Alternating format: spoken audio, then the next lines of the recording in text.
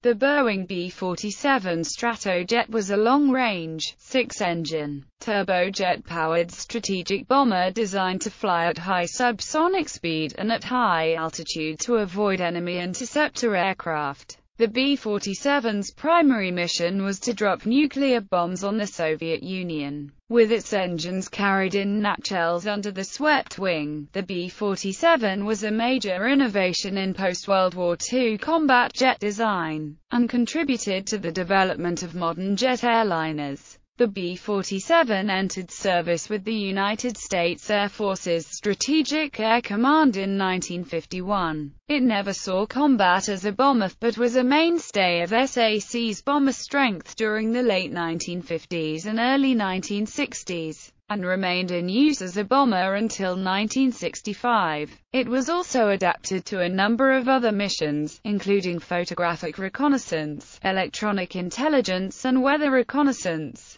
remaining in service as a reconnaissance aircraft until 1969 and as a testbed until 1977. Development. Origins. The B-47 arose from an informal 1943 requirement for a jet-powered reconnaissance bomber drawn up by the U.S. Army Air Forces to prompt manufacturers to start research into jet bombers. Boeing was among several companies that responded to this request. Its initial design, the Model 424, was basically a scaled-down version of the piston-engine B-29 Superfortress equipped with 4 jet engines. The next year, this concept evolved into a formal request for proposal to design a new bomber with a maximum speed of 550 miles per hour, a cruise speed of 450 miles per hour, a range of 3,500 miles and a service ceiling of 45,000 feet. In December 1944, North American Aviation, the Convair Corp., Boeing and the Glenn Martin Company submitted proposals for the new long-range jet bomber. Wind tunnel testing had shown that the drag from the engine installation of the Model 424 was too high, so Boeing engineers then tried a revised design, the Model 432, with the 4 engines buried in the forward fuselage. The USAAF awarded study contracts to all 4 companies, requiring that North American and Convair concentrate on 4-engine designs, while Boeing and Martin were to build 6-engined aircraft. The power plant was to be General Electric's new TG-180 turbojet engine. Swept wings. In May 1945, the von Karman mission of the Army Air Forces inspected the secret German aeronautics laboratory near Braunschweig. On von Karman's team was the eminent chief of the technical staff at Boeing, George S. Scherer. He had heard about the controversial swept-wing theory of R.T. Jones at Langley, but seeing models of swept-wing aircraft and extensive supersonic wind tunnel data generated by the Germans, the concept was decisively confirmed. He wired his home office, stopped the bomber design, and changed the design of the B-47 wing. Analysis work by Boeing engineer Vic Ganser suggested an optimum sweep-back angle of about 35 degrees. Boeing's aeronautical engineers modified their Model 432 design to include swept wings and tail, resulting in the Model 448, which was presented to the USAAF in September 1945. The Model 448 retained its 4 TG-180 jet engines in its forward fuselage, with 2 more TG-180s in the rear fuselage. The flush-mounted air intakes for the rear engines were inadequate, while the USAAF disliked the installation of engines within the fuselage, considering it a fire hazard. The engines were moved out to streamlined pods under the wings, leading to the next iteration, the Model 450, which featured 2 TG-180s in a twin pod mounted on a pylon about a third of the way outboard on each wing, plus another engine at each wingtip. The Army Air Force liked this new configuration, and so Boeing's team of engineers continued to refine it. with the outer engines being moved further inboard, to about 3/4 of the wingspan. The thin wings provided no room into which wheels could be retracted, so a bicycle landing gear was chosen, with the two main gear assemblies arranged in a tandem configuration and outrigger struts fitted to the inboard engine pods. As the landing gear arrangement made rotation impossible, the landing gear was designed so that the aircraft rested on the ground at the proper angle for takeoff. USAAF selects Boeing. The USAAF was very pleased with the refined Model 450 design, and in April 1946, the service ordered two prototypes to be designated XB-47. Assembly began in June 1947. The first XB-47 was rolled out on the 12th of September 1947, a few days before the USAAF became a separate service, the U.S. Air Force, on the 18th of September 1947. The XB-47 prototype flew its first flight on the 17th of December 1947, with the test pilots Robert Robbins and Scott Osler at the controls of the aircraft. It flew from Boeing Field in Seattle to the Moses Lake Airfield in central Washington state, in a flight that lasted just 27 minutes, with no major problems.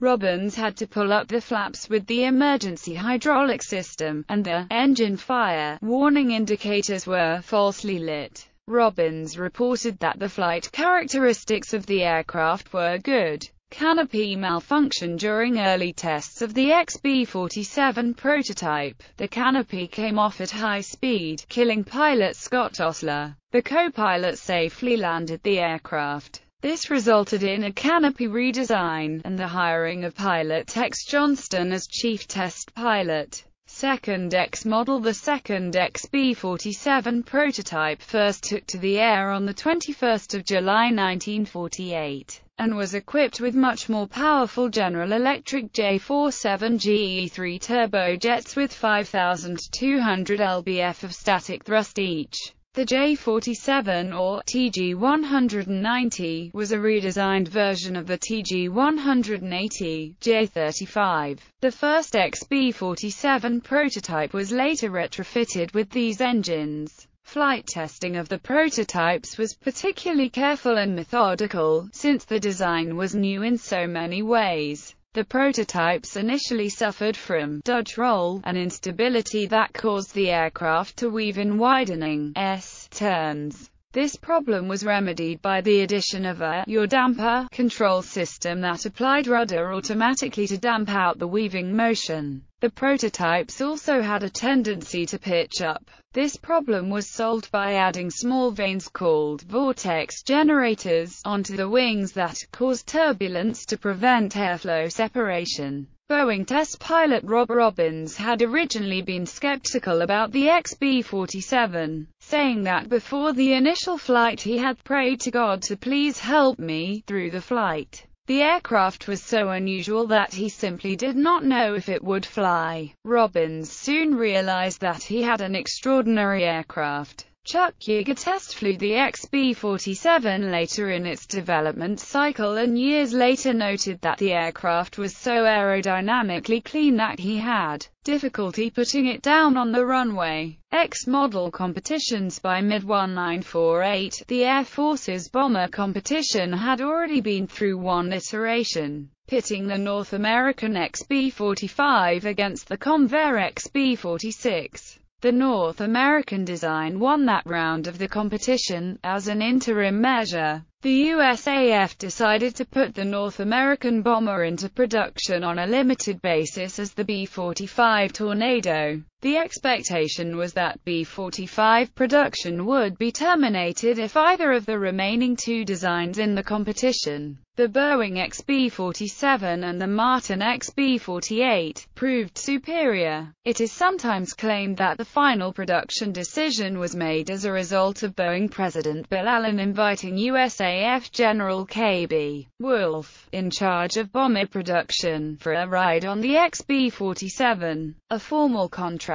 for 10 aircraft was signed on 3 September 1948. Design overview. The B-47, which looked unlike any contemporary bomber, was described by some observers as a sleek, beautiful outcome that was highly advanced. The 35-degree swept wings were shoulder-mounted, with the twin inboard turbojet engines mounted in neat pods, and the outboard engines tacked under the wings short of the wing tips, with the exception of a change from the shoulder wing configuration to being under the fuselage and cockpit seating to side-by-side. Most future airliners would use a similar configuration, with the engines mounted in underwing pylons. This arrangement would reduce the bending moment at the wing roots, saving structural weight and having the mass of the engines acting as counter-flutter weights. 2. The wing airfoil was identified by Boeing as the BAC-145, but this was actually the NACA-64A-12 mod airfoil. The wing's flexibility was a concern, as it could flex as much as 5 feet up or down, and major effort was expended to ensure that flight control could be maintained as the wing moved up and down. As it turned out, most of the worries proved unfounded.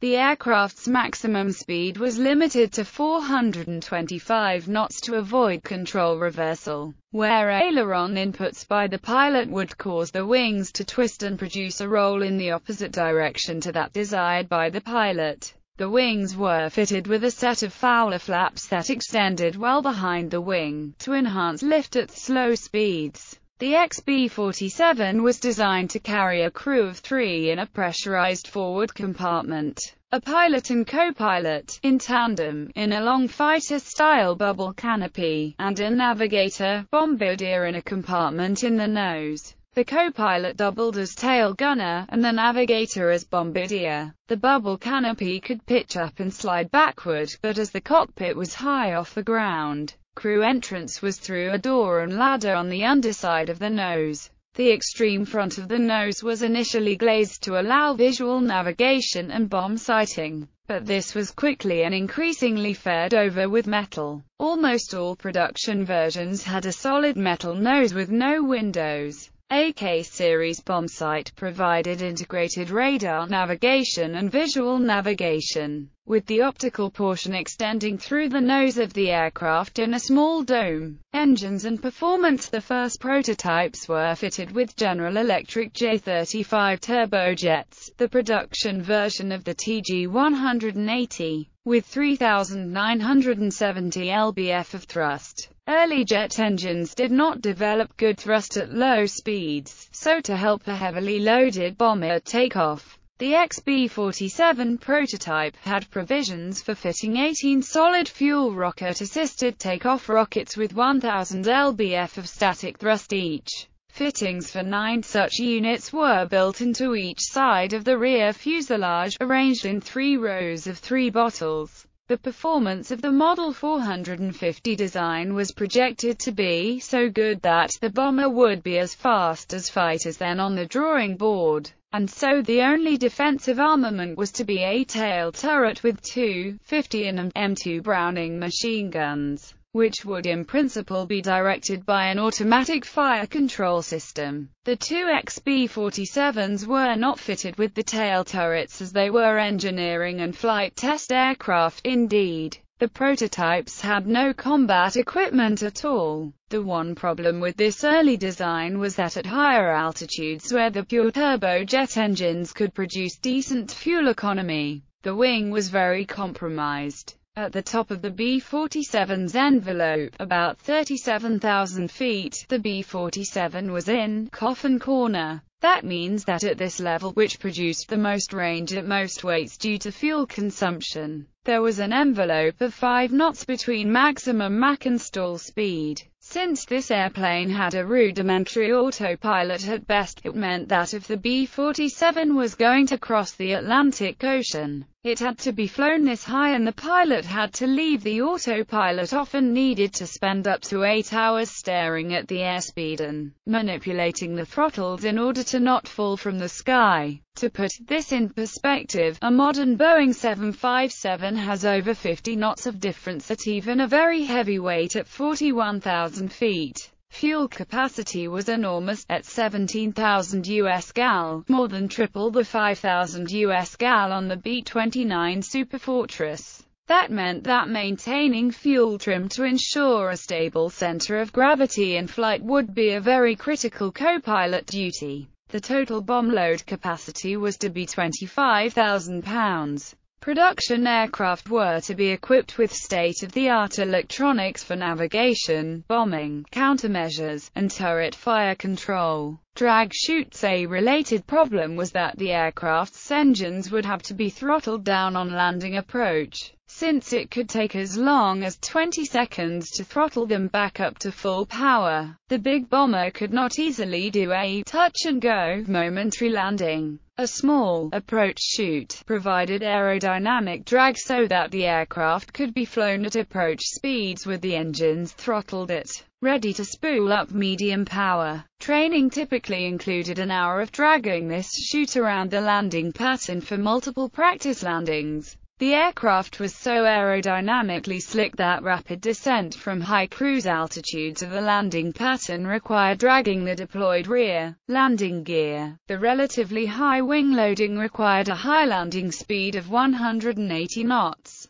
To shorten the landing roll, Air Force test pilot Major Guy Townsend promoted the addition of a 32-feet German-invented ribbon drag chute. For the same reason, the B-47 was the first mass-produced aircraft to be equipped with an anti-skid braking system. Production numbers. The total number of B-47s built was 2,032.